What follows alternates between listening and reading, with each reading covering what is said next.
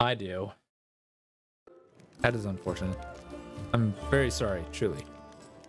Well, then I'm very lucky. I met someone who not only helped me choose the right path, but is happy to listen to my whining. Your parents' love didn't survive hardship, but that doesn't mean the same thing will happen to you. What if you find true love? Someone who won't leave you no matter what. And break my beloved's heart when I die in her arms 5 years later? That's a fine thing to do with the person you love. Then again, there's a chance I'll inspire some tragic bard to write a tearful ballad. Thanks. Mongols have short lifespans, so I wish there was something worth hearing. Well, all right, my mom was a smuggler. Okay, where are we done?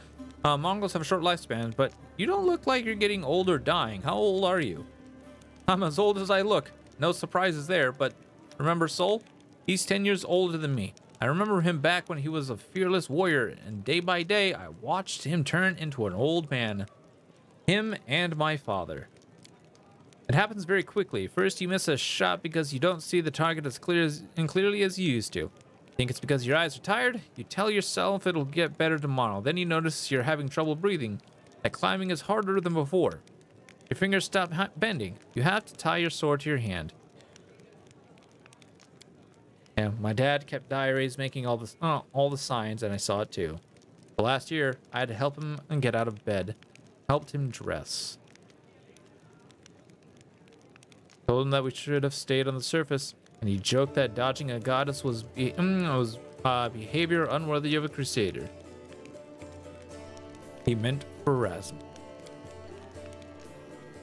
I want to talk about Windwog. Are you sure? All right. Tell me about your connection with Windwog. And a connection to Windwog. I mean, where do I start? We grew up together, trained together. She was the chief's daughter. She was groomed to be the best all her life. And then I came along. We were rivals, but we dragged each other out of tight spots too. I've always been drawn to grand heroic gestures, sometimes idiotic ones. Whereas Wendu liked to roam unexplored passages, finding new caves and making maps. She wanted to be a great huntress, the one who'd make it through the maze, shield maze. Instead, it'd be better if she died. The death of a friend is painful, but watching a friend become a shadow of their former self is unbearable. She doesn't think she's a shadow of her former self. Of course, she thinks she did everything right because the second she starts to doubt herself, she'll have to face the truth, to admit that she was just a cannibal that demons use as they wish. She wants to get stronger and stronger. But for what? I'll never understand what drives her. Were you friends, or were you more than that? Wow, you really don't pull your punches, do you? There was a time when I asked myself the same question. Windwog knew me better than anyone, and she understood me better than anyone. She was the girl she was the first girl I ever, Oh my. But we never loved each other. Maybe I could have grown to love her, but it always seemed like she never understood what love was. Maybe she just wasn't capable of those things, those kinds of feelings. Thank you. So, can you wear a hat with your one horn? Sure I can, but certain designs don't suit me too well. I found everything out. Thank you. Oh man, so much talk. So much talk. Tell me about your people. Of course, what would you like to know? What's it like living in the caves? Oh.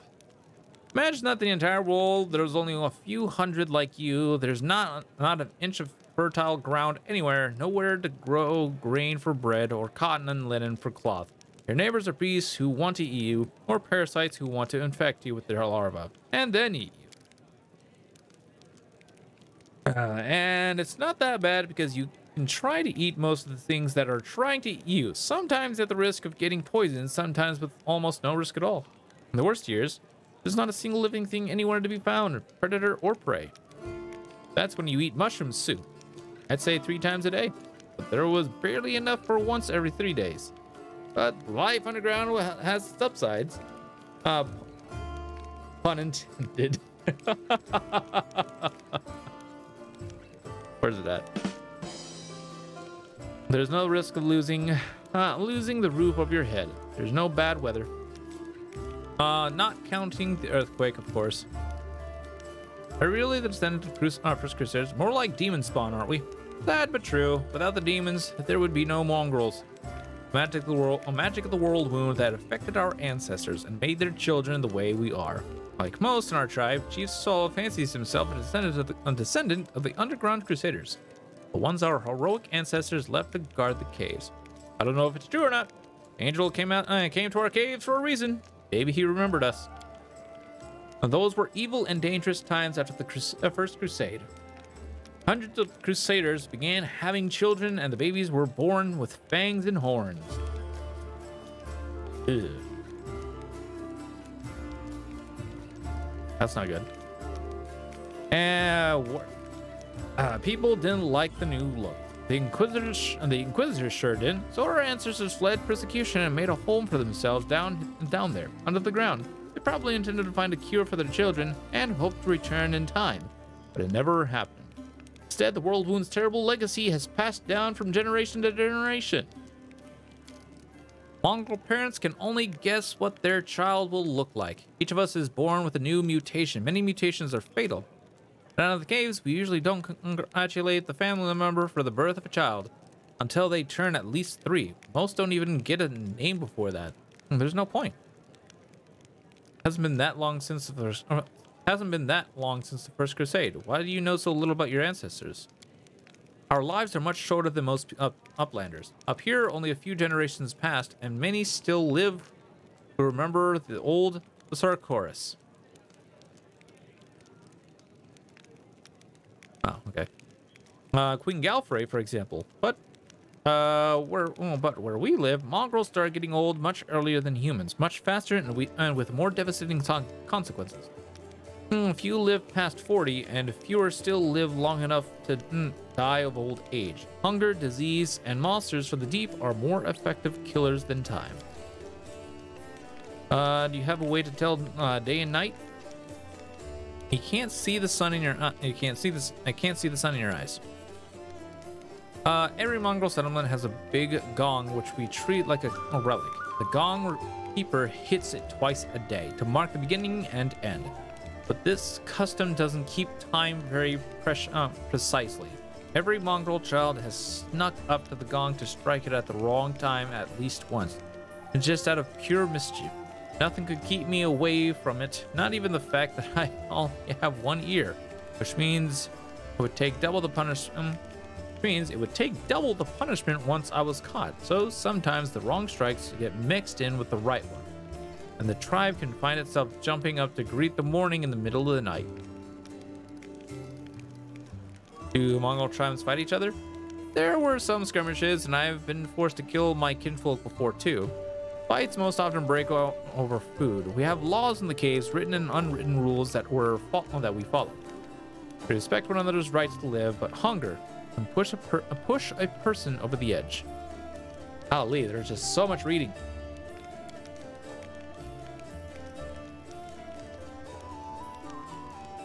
You're the only member of the Nethulm tribe to call only your people mongrel. Why is that? Because all Galarian calls us that. I don't see the point of all this hemming and hewing. Thank you. What do you think of your life on the surface? Of course, as far as living conditions, the surface is definitely a better place to be. It's easier to get good food and water, not to mention build a house, and even grow a few things. An older, well-established settlements you don't have to deal. As for the kind of lives you have, I heard a story about demon worshippers abducting a whole family and sacrificing them one by one while the others watched. Yeah, that definitely happens. And I heard another story. A young blacksmith lost his arm in a fire, couldn't work to feed his wife and baby. They tried their best and lived from hand to mouth, but they were still destitute. In the end, the desperate blacksmith robbed a traveler one night on the road. There were some brave crusader knights nearby. They caught the robber and threw him in prison. Not long after, his wife smothered the baby and hanged herself.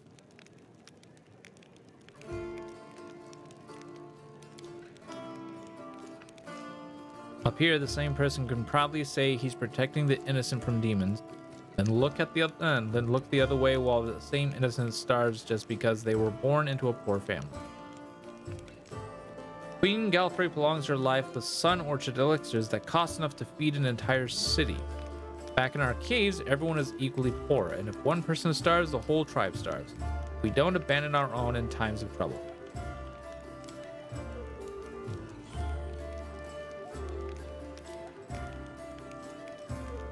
Anyway, look who I'm talking to. You must know life on the surface much better than I do.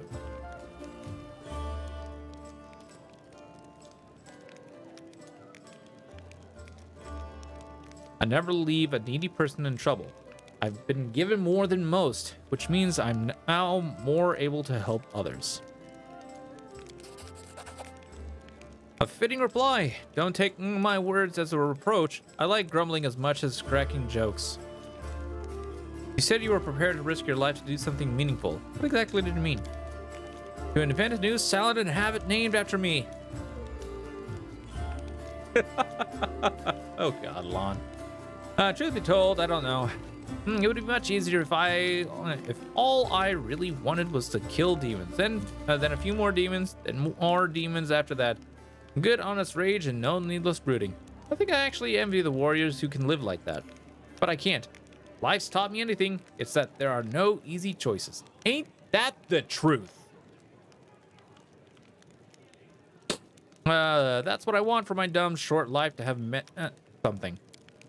You think I have an exaggerated opinion of myself? Some scaly freak crawls out of the caves and wants to take control of the wardstones and flaunt Iomede's banner. Any fool can charge at the front lines of the demonic armies and die there, but what good will that do? I want something meaningful, you know? Even if I have to pay the price, the highest price, especially if I have to pay it. There are plenty of worthier people who need to survive. Thank you. All right, we're not going to continue any more official talk like that. Instead, we're going to go ahead and... Okay, what next is that? How's the city? What is our main objective? You heard what the demons said, so we got to take the... they're going to desecrate the wardstone and blow up the whole barrier around the world wound. Okay, so these wardstones, what are they? We already know about. Let me ask a few personal questions. Where are you from? I was born in Canabaris. I grew up on a farm out just outside, but my way back home lay at the end of a long, winding road. How did you become a paladin? I don't much like to remember it, believe it or not. The story of how I became a paladin is also the story of how I failed to become a knight. My parents were crusaders. May their souls stand together in Iomede's celestial army. When I was born, they retired from the war and started preparing me to continue their legacy. But my father was an orc. He'd be pressed to find a calmer, wiser, and more pious servant of the goddess than he. But still, all his life, he was dogged by sideways looks and whispers. When I grew older and it was time for me to serve, I decided anywhere but Canabaris. That was where my father had served loyally. I took my vows, and the goddess granted me the powers of paladin, but even then, not a single order would accept me into their ranks. I spent another 6 months knocking on doors before I realized the simple truth. I serve Iomede, not these people. I don't have to prostrate myself before them, so I left as a paladin, but not a knight. The things are bound to be tough for you, too. Most common folk here fear death and hate the undead even more than they do orcs. I'm sure you're no stranger to sideways looks and whispers behind your back. Yay! I was wondering when something like this was going to actually pop up about me being undead or something of that. How did you come to join a knightly order? I left the last wall. It happened in time. I was tracking a gang of bandits, which my employers suspected was a cover for Rasmiran spies. I managed to find their lair, but inside I found something far more dangerous than spies. An unholy temple of Zond Kuthan. When I broke in there, cultists were about to sacrifice someone. The person who is destined to become my wife, Anavia. But that's another story, which we already heard. After I cut down the cultists, I examined their papers and couldn't believe my eyes. A network of evil cults had spread throughout all of Aveston. Worse, the documents clearly showed that their allies at the Templars of the Ivory Labyrinth had infested my native Canabras. Nevia and I hurried to Canabras. Couldn't trust anyone. The papers indicated that the cultists had infiltrated everything. Luckily, I had some experience in investigation, and my beloved, the half-orc smiles warmly. She knew her way around working locks, tailing people and trading information with the city's bottom feeders. And soon we'd defeated, alas, not the whole Hydra, but a few of its heads. You know who turned out to be the leader of the cultists? The commander of the Eagle Watch. Wow! Corruption leads to the highest bidder. Can you imagine while Prelude Harun was chasing witches through the city, the enemy had infiltrated the very order responsible for internal security? How did the people of Canarus feel about your background? They tolerated it surprisingly well. Oh, okay. I kept seeing those same sideways looks, scowls, and different whispers, but once they used to whisper behind my back and point at me, now they whisper in my ear and point at someone else. It's so strange to be on the other side of humiliation. I must have figured out by now that I'm talking about tieflings. It's true, there are many of them among the cultists and few among our crusaders, and our fighters do all they can to drive away those who would be our allies. People shun them, call them Harilu's spawn, or worse. Tell me about any of you. We already met that one. Thank you for your answers. Tell me about the Eagle Watch. We already sort of heard that. Oh wait, this is my personal crusade to purge. Oh, maybe small order created to fight not only demons but also the enemy within, to maintain the purity of the paladin ranks, prevent heresy, and identify spies, and it failed miserably at that. The Templars of the Ivory Labyrinth infiltrated it and formed their nest within its ranks.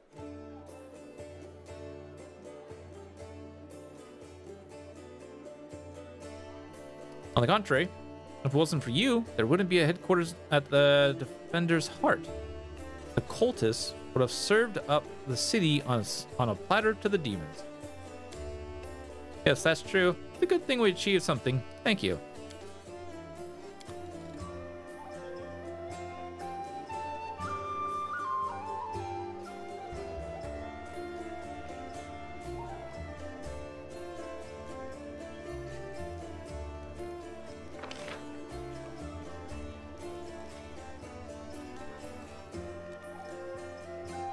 Oh, hey, there's Camellia.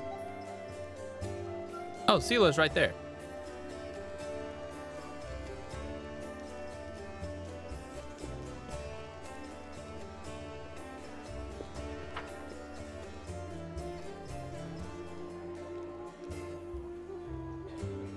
To the basement. Let's go to the basement.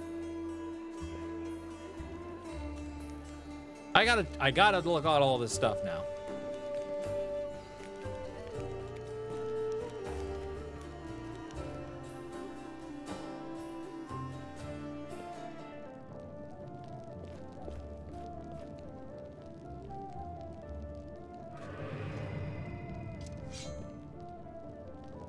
Surrender thy soul, Delvon. Almade protect us.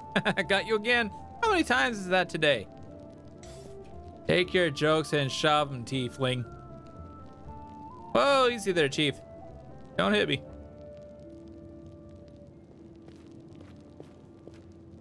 Go ahead. Don't take too long, though.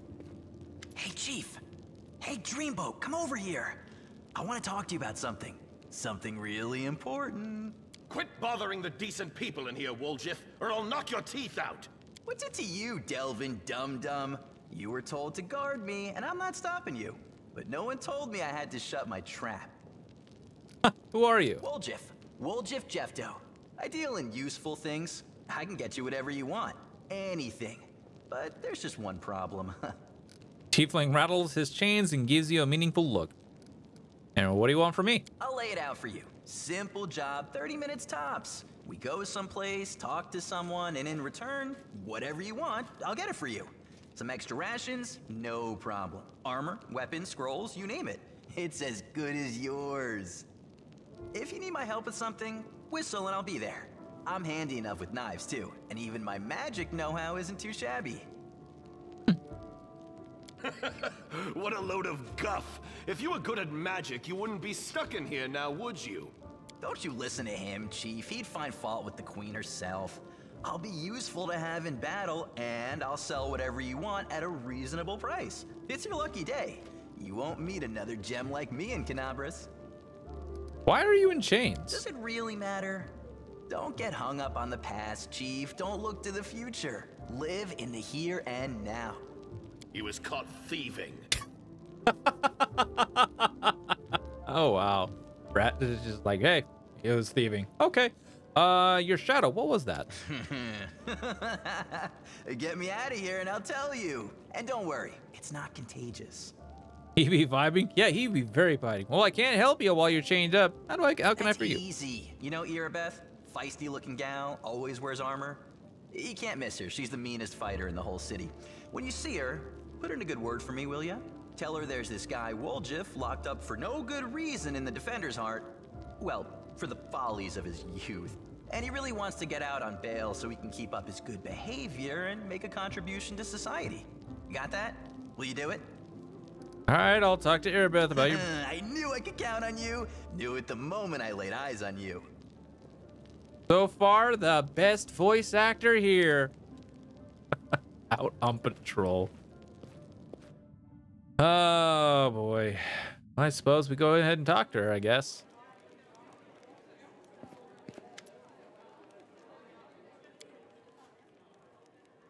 I am Fordham Autumn Hayes at your service.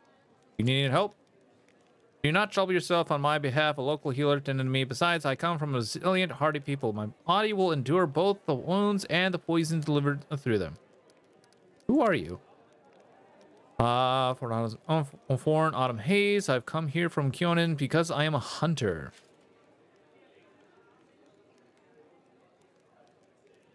All the party members are 3D. All of them have amazing development and almost equally good writing. Gotcha. Thank you. Who wounded you? Senator and accomplice to demons. The quarry I am hunting in this inhospitable place. YMC. You can trust me. I might be able to help you. It would be impolite to refuse such a direct and friendly offer. Who is your quarry here in Mendev? I was hunting a fugitive. A Discarite by the name of Kaelisa. Pains me to admit that there are heinous malefactors. Excuse me. Heinous malefactors such as her among my noble kin. I managed to catch up to her in Canabras and I wounded her. Then the demons appeared and the city was engulfed in flames. I was injured in the battle that ensued and couldn't free her soul from its service to her dark master. I'm sorry for your misfortune. I hope things will turn out differently next time. There is no need for pity. Our ancient kind is blessed with great longevity. We gain a deeper understanding of the world than other races, and we learn our lessons better than anyone. That goes for learning from our mistakes as well. I survived, which means I will be more prepared when we next meet. I wish to aid you in your hunt.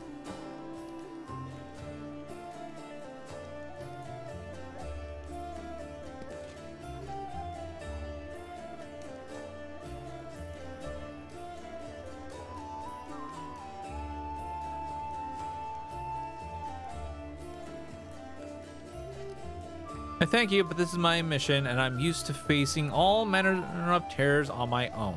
I do appreciate your willingness to help. If you happen to meet Kaelisa, take caution. She has turned many innocent souls to the path of evil, and darkness has rewarded her with many gifts. Her appearance alone will tell you that. It is warped. The agate skin, the malicious stare of her blood-red eyes, the bestial teeth. She's more monster. Oh.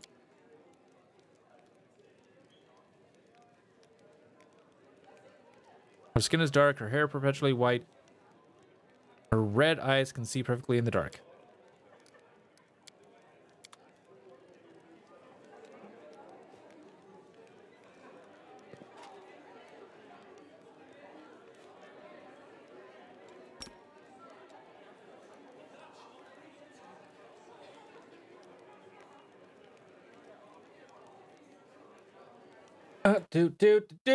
Boo! Oh no! What have I done? What happened? Oh, well. Of course that's gonna happen. Anyways.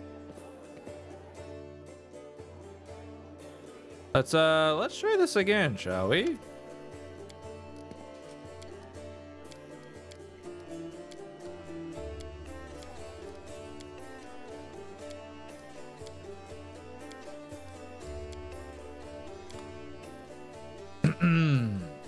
I'm gonna get this, chat.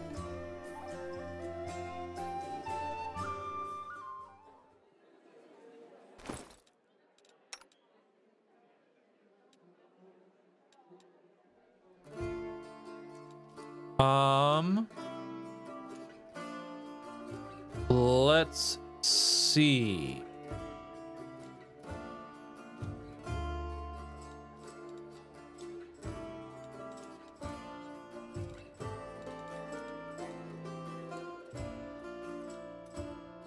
I think I'm gonna have to try and get this done the hard way.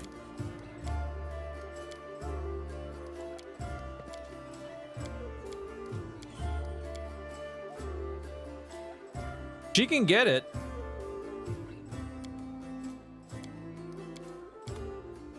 She can get it. She just has a 1 out of 20 roll, so literally a 2% chance to get this.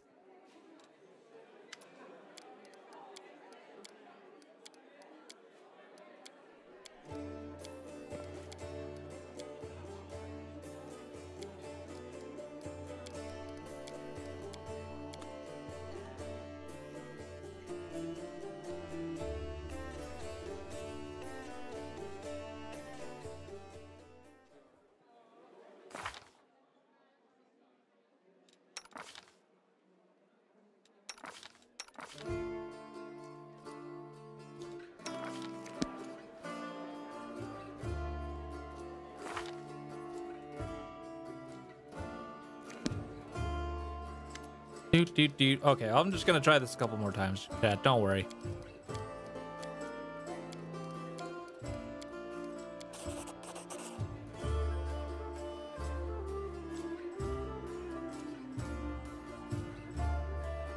Her skin is dark. Oh, got it.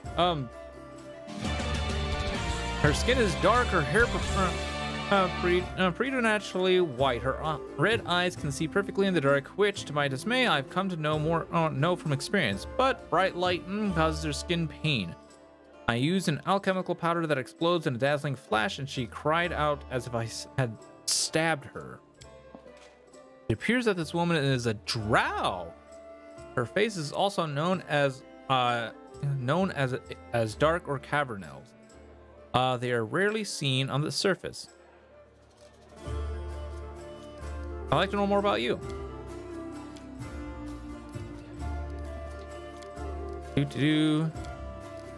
Fugitives.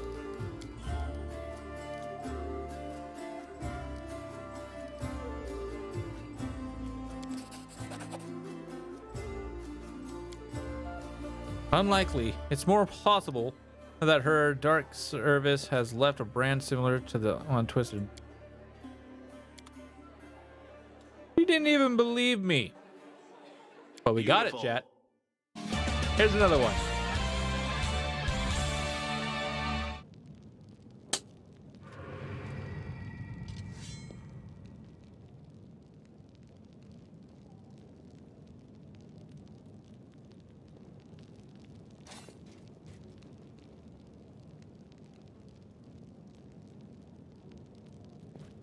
Hey, Chief.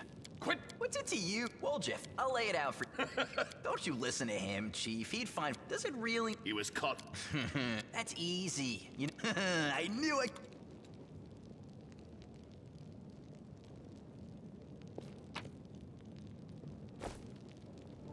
Okay, well.